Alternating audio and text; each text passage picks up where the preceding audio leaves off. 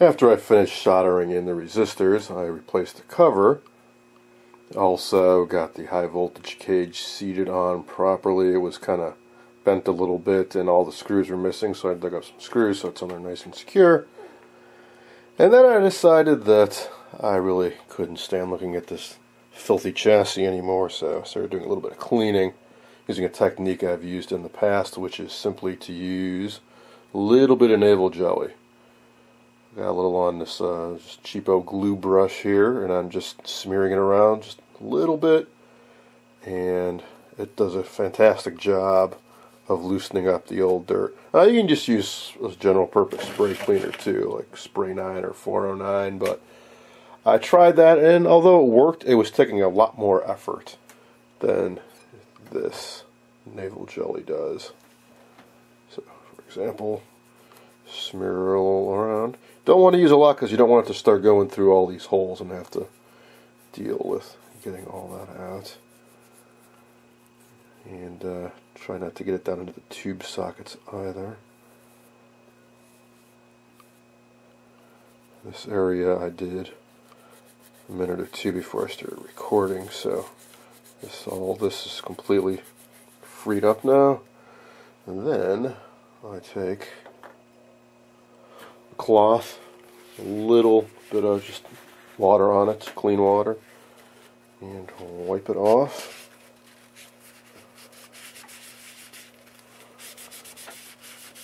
And there we go, nice and clean. Now I suggest you take a second cloth with water on it and wipe it down again.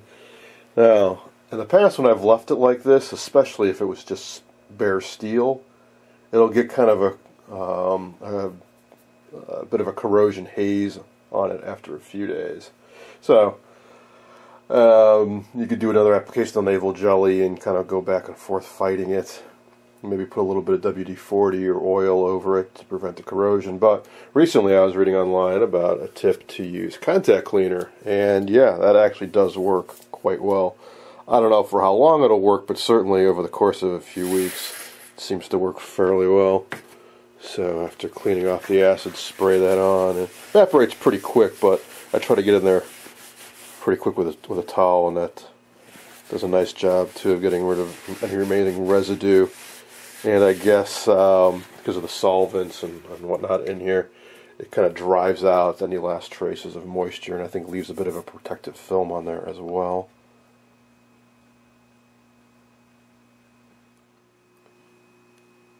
Under all that gunk, the cadmium plating is in surprisingly good condition. I've only found a few areas so far where the plating is worn away to expose bare steel, and there's a little bit of rust corrosion there, but the navel jelly took care of that. One thing I don't like, though, is that the wires to the yoke are not in the greatest condition. Two of them are also especially short, so I just barely move it. So I think I'm going to replace a couple wires while I've got this out. This cardboard housing should come off fairly easily. They're usually stapled in a couple spots. And that'll also give me a chance to check the resistors that are inside there. It's two 560 ohm carbon comp resistors. Yeah, there they are. And I wouldn't be surprised if those have drifted pretty far out of tolerance. Also, geez, I just realized there's actual printing on that. It's just so filthy, it's hard to see.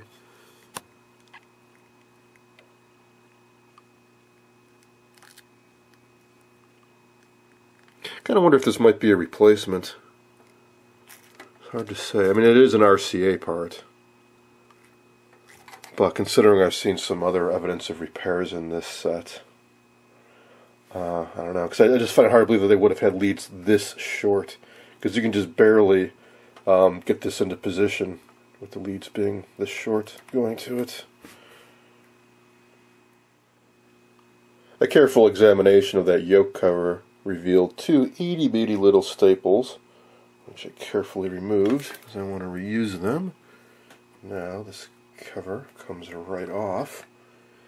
There's the two 560 ohm resistors, and there is a compensating capacitor for the horizontal windings. Now if I really wanted to check this yoke, like I was trying to do earlier, now I could take these resistors out and I could use that yoke tester. What I want to do is replace at least one of these wires, either this wire or this wire. The other two have plenty of slack, but the one right next to it is as tight as can be, which is kind of irritating. So see, it goes up right over here. So if I unsolder this end and unsolder the other end, I can run a new wire and add a few inches of length to it. I ended up replacing 3 of the yoke wires.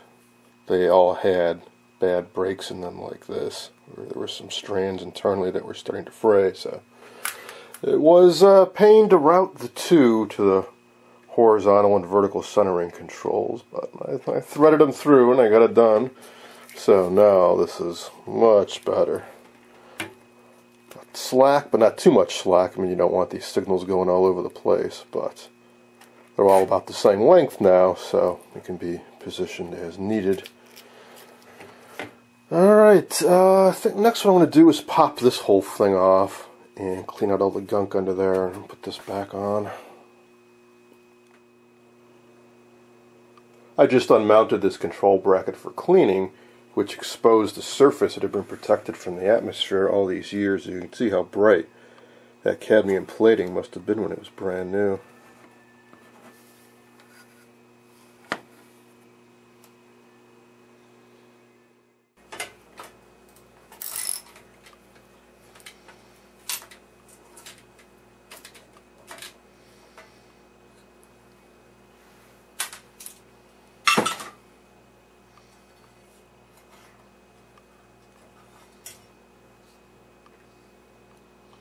And nuts, I hate when they do that.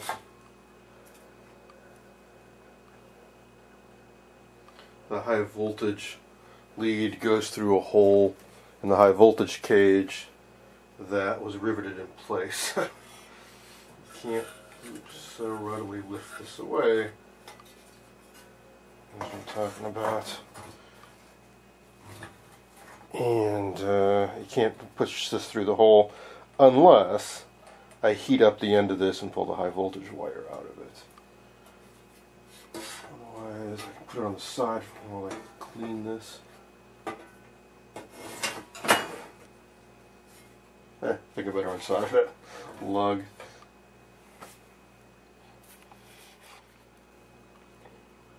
There we go. That wasn't too bad. I think I referred to this as a lug a moment ago. What I meant was the high voltage anode connection.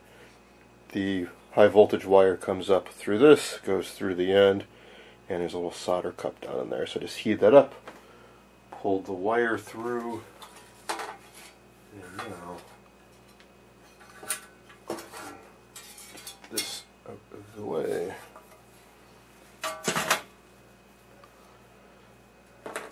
And this is why I wanted to expose it, because this is just filthy.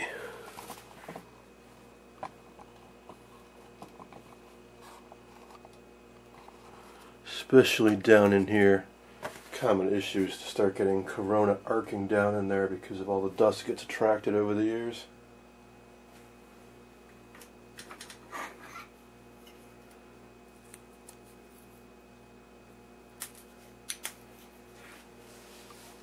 Yeah, it's pretty bad.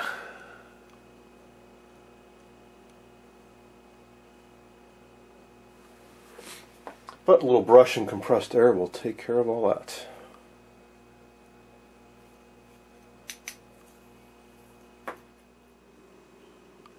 Alright, I think that's looking a lot better now. And it really wasn't all that difficult to do. You just need to take your time and take some notes so you know how to put it back together, because not all these nuts and bolts and screws are the same.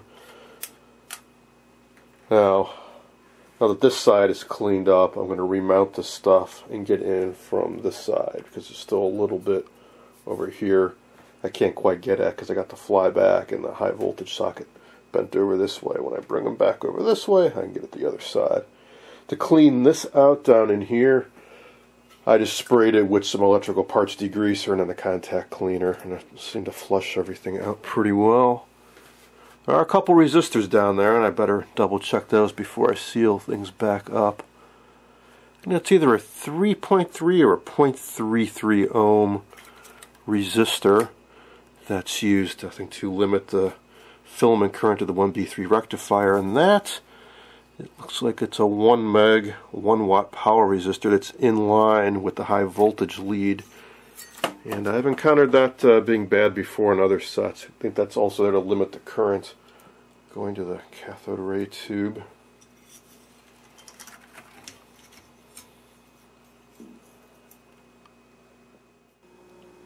I finished cleaning up the high voltage area, put in some good tubes, and now I'm going to reattach the high voltage cage, and then I'll thread through the high voltage wire and reattach the anode cap. While cleaning down inside the high voltage cage, I found this, which turns out is one of the missing mounting brackets. This is for the focus coil support. On the other side, a wing nut's supposed to be there, so I picked some up at a local hardware store. The other side, I'll just use a regular old screw. Be nice to find one of these, but I just don't have anything like this lying around.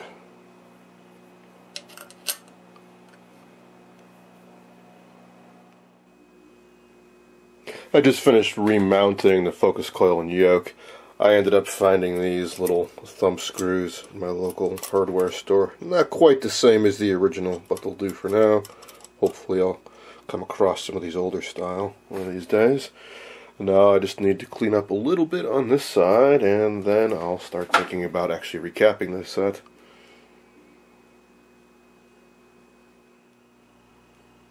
I finally remembered that I fairly recently picked up an RCA parts chassis. I think it was a model AT241. So I just went up into the attic and harvested some of these nice wing screws, I guess they're called, which are exactly the same as what would have been here originally. So I can take out those crappy modern versions that I found in a local hardware store and put in some nice original type. I will say though, I did do a quick search online, and they do make modern versions of this that are fairly similar. I think like fastenall.com carries them, and I think they are called wing screws. I think I was calling them thumb screws earlier. I guess that's what actually these would be. These are like the thumb screws, but when they got these wings on them, you see like you got wing nuts. I can put on here, and these are wing screws.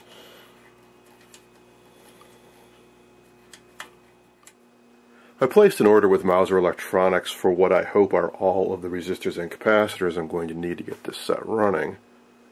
In addition to the usual 630 volt plastic film caps and metal oxide resistors that I like to use, I also ordered up some interesting new electrolytic capacitors by Nichicon. Now, you've seen me use Nichicon caps plenty of times before. Well, they are steadily evolving. So, here's a cap I might have used 3 or 4 years ago. And they then came out with the same thing, skinny size, but similar, if not better ratings. High temperature, long life. Well, now check this out. They call these pencil caps, and they have fantastic specs. Not only 105 degrees Celsius, but really, really long life, 10,000 hours, and really high ripple current. A little expensive, but, you know, less than a Sprague atom would cost. So, got a few of these. Now, they don't have a huge range of values. I think the smallest you can get is 18 microfarad, and they only come, I think, at 400 and 450 volt flavors. So I only got a few of them, and for the other caps I got more conventional ones, but they're still skinny. They're just not this ridiculously skinny type. Now, I have mentioned many times in past videos about how I like to get capacitors that have a higher voltage rating than were originally specified, or 105 degrees Celsius. But I've never really backed that up with any science as to why that matters. Well, in an upcoming video, I am going to tell you exactly why, because I found some great formulas online that explain the science behind why you want to do that when you can, to extend the life of your capacitors. As far as performing the actual recapping goes, I have decided that I do want to restuff the old paper caps. This is a really early set, it's a notable model, and most of the original caps are still here, so why not? I'll use the same process that I showed in numerous old videos, most recently in my Philco 3862 restoration. Clip out the old cap, heat it up with a heat gun, slide out the insides, pop in the new cap, seal up the ends with brown hot glue, put it back in the set. Now, my problem with that is that some of the original caps are gone. Most notably these two bright green ones here.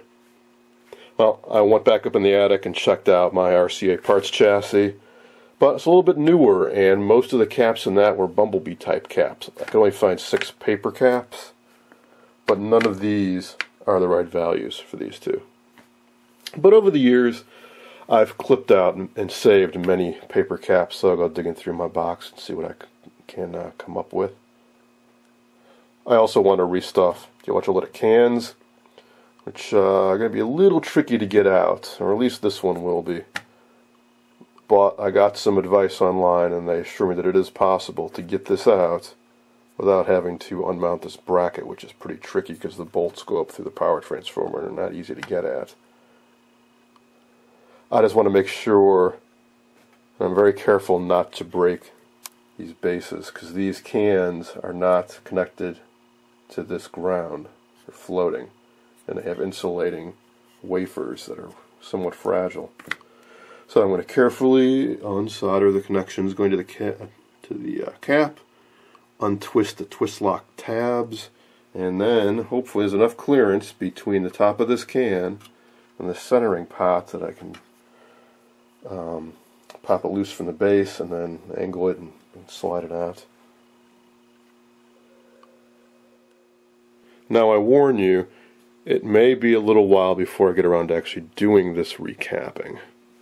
In fact, most of the footage you just saw was recorded over a month ago, and then I got sidetracked by other projects. Well, actually, what really happened is what usually happens when I'm working on stuff is I have to wait for stuff. Like I ordered the power resistors, and I ordered up these caps and resistors for Mauser. And while waiting for those, I went back to working on other things. So I really want to get back to finishing off the Philco 15DX. Speakers are close to being done. And I also have been working on the GE coaxial set, and that's about half done. I want to knock these projects out, clear off the workbench before I dive into this, because I know this is going to take a while. It's going to be a rather involved project. So probably the most complex TV I've restored to date. I want to take my time on it. Also, give you a little tease that I'm going on a couple expeditions over the weekend, and come Monday I hope to have a very interesting video to show. But that's all I'm going to say for now.